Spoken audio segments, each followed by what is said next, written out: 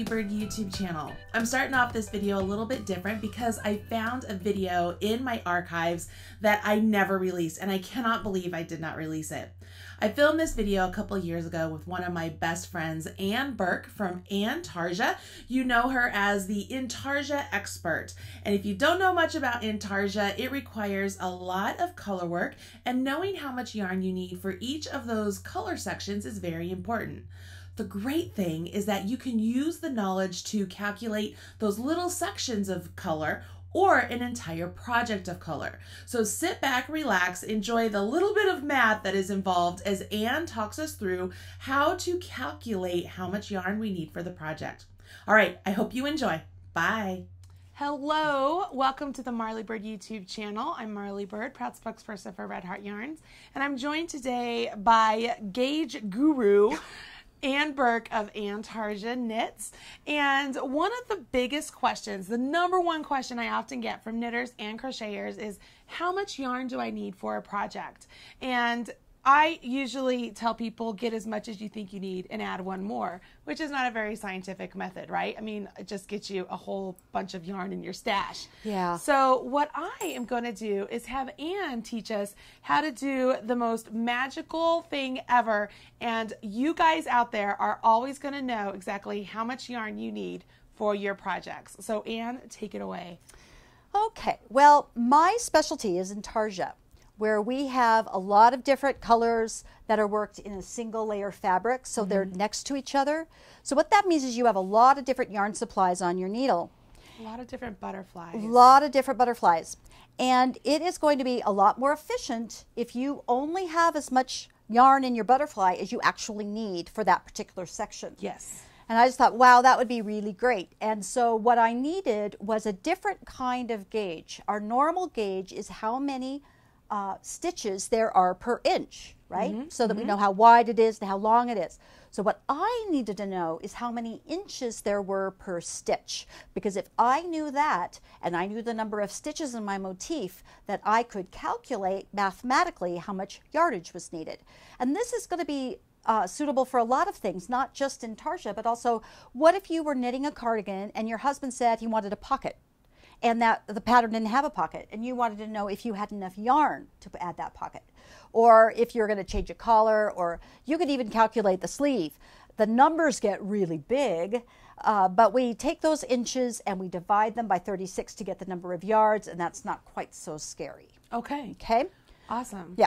So in order to do that, we're going to do a specialized swatch that's very, very simple and very fast. We're going to make a swatch of 100 stitches. Okay. So that I will know how much yardage I need to do 100 stitches, because that makes the math really easy. So I'm going to cast on 20 stitches. So I've got 2, 4, 6, 8, 10, 12, 14, 16, 17, 18, 19, 20. Now this is not going to be used. This is just waste yarn, because I do not want to use that in my calculation. Cast on stitches are not going to be the same yardage as your regular stitches that you're making in your project. So I'm going to put another color on and I'm going to just attach it with a little, just a little half hitch knot. I do that all the time. Yep, just like that, that I can slide up really tightly. Now we're not going to calculate this either, but the knot is going to tell us where the yarn starts. Okay.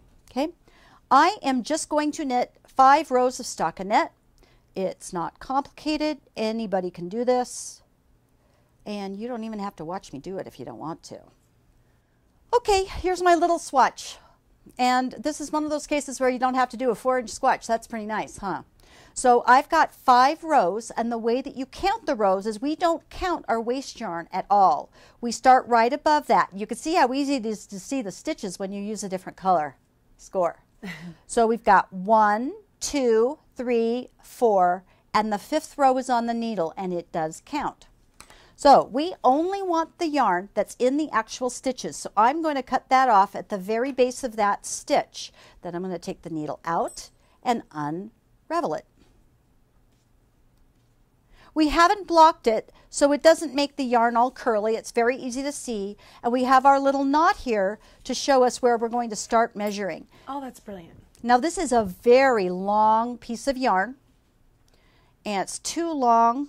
For our video. Yeah, and it really is sort of hard to measure something that long anyway. So normally I, ooh, that's actually going to work, Marley. Yeah, that's perfect. Okay, great. So I normally do it in quarters, and I was worried it was going to go off the screen, but it won't. Now, the one thing I'm going to caution you with is you don't want to overstretch this, because if you do, you're going to short yourself. And the first few times I did this, I thought my numbers were right, but it wasn't working. I was coming up short, and then I realized I had been stretching my yarn to make it tight, and you don't want to do that. So let it be relaxed. Okay. Also, I'm going to tell you this is Marley Bird's Chic Sheep yarn, which is 100% merino, and man, is it great. I mean, this is wonderful yarn. It is very, very springy and very flexible. So you've got to be cautious with that too, especially when you're knitting, because if you're pulling that yarn around that needle, then your fabric will. Yep. So you want to, keep a really loose hand, ha ha ha, so to speak. Okay, so here we go, and I've got it. It's nice and relaxed, and then you're going to measure from one end to the other. All right, so my 100 stitches divided into quarters is 14.5 inches. Now 14.5 times 4 is 59? 58. 58. Okay, 58. So that means that for 100 stitches, I need 58 inches of yarn. Okay. So for, let's say my motif was 50 stitches, how much yardage would I need? How many inches? So it would be half this amount. So it would be half of 58, which is 29? Exactly. Okay. Yeah, so you'd need 29 inches. If it was 200, then I would need twice as much as 59. Okay. And I generally round up, so I would say 120 inches. Okay. Okay. So I always round up, and also I count how many rows there are, because those links need yarn too, don't they? Yes. I found that the hard way when I was working with this, and I was falling short again. So that's I when you're dealing with Annetarsia. That's right. Okay. When you're dealing with Annetarsia, you will add 1 stitch for every row. Okay. So instead of, if it was 50 stitches and 8 rows, I would count that as 58. Okay. That I want. Okay, that makes sense. And then I would multiply that by my yarn gauge, which Okay. is 0.58. Got it. Got Yeah. it. Now, if somebody was doing this where they were just making a sleeve all of one color, and it was like 100 stitches and 200 rows, that's what they would count that. Yes, that gets more complicated. Let's do a pocket instead, because that's easier. Oh, okay, that's fine. So with the pocket, let's say your pocket is 20 stitches wide and 20 rows deep. Well, 20 times 20 is going to be 400. So you would take your yarn gauge, 0.59 times 400. 0.58. And 0.58 times 400. And that would be how many inches you need, which is a big number. So you divide it by 36 to see how many yards it would be. Okay. And so then you could also divide that further, how many yards, and know how many yards are in like an ounce or whatever, and then you could measure. Yes. Like you could do all sorts of measurements from there. That's right. And you can do a sleeve. What I do when I want to do a sleeve is I take the cast on number of stitches and the total number of rows and start there. And then I'd go to one side and add up those little ones on the side, multiply that by 2, and then I add that to my central number. And that way I don't have to count every single row, which is really a pain. Right. That makes sense. So I divide it into sections. And I did that in my book. I had to do this on every single motif. All of those motifs, their stitch counts had to be done. I love this. So I got really good at looking for the central square, the central rectangle, and then getting the little pieces around it and adding them up. So essentially, if you can grab your yarn you're going to use, grab the needles you're going to use, knit 100 stitches. 100 stitches. Crochet 100 stitches. Yep. Or would it be 100 stitches? Yeah, 100 yes, stitches. 100 stitches. 100 stitches makes the math easier. Okay. Because then you have a decimal, then you can multiply it. All right. And then you would take that out. You got to measure it, because we want to know how many inches per stitch, not stitches per inch. Yeah. And once you have that, Bob's your uncle. You can do anything. Yeah. I love it. Yeah. Oh my gosh, this is brilliant. I think you just have mind blown. And if you don't want to do that, just knit a random yarn butterfly and start going. And just add more when you run out. Fantastic. So it's not like you have to do it. It's just that I keep trying to find ways to make this more efficient for people so that you have more tools, whether you choose to use them or not. There's a lot of really interesting things that we can do if we just set our minds to it. Fantastic. Yeah. Well, now you know how to figure out if you have enough yarn to make that pocket, Yep. or how much yarn Or a you cuff. need to wrap up in your butterfly, whatever it may be. Pretty darn exciting. Hopefully this all makes sense to you. I will also... If it's not, it is all in the book. Yeah, it's all in the book. Very clearly done It'll be with great. examples. Yeah. So a link to the book, a link to Annetarsia.com, and my website is all available in the video description box below. Thank you, Anne, for joining us today and telling us about yarn gauge. And it's been a lot of fun. Thanks. Thank you. Thanks.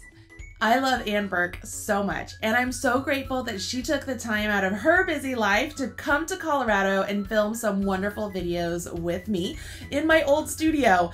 You can check out all of those videos right here on the Marley Bird YouTube channel. I'll put a link in the video description box below. And while you're down there, you can also click on the link to purchase Anne's book.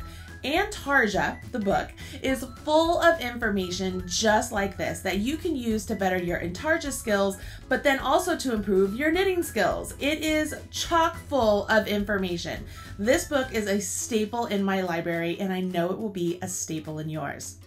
Along with the book and the videos, I've also released a couple of patterns by Anne on the Marley Bird website, so you can check those out as well and maybe dabble into some of your new Argyle type skills and make yourself something special. All right, that's it for me. I'll talk to you guys later. Bye. Thanks so much for joining me on the Marley Bird YouTube channel. If you liked what you saw, don't forget to hit subscribe. I've put a link right over there, or you can watch a couple of the videos I've already selected for you right down there. If you want to follow me on social media, I've put my links right over there. You could have all Marley all the time. Bye guys.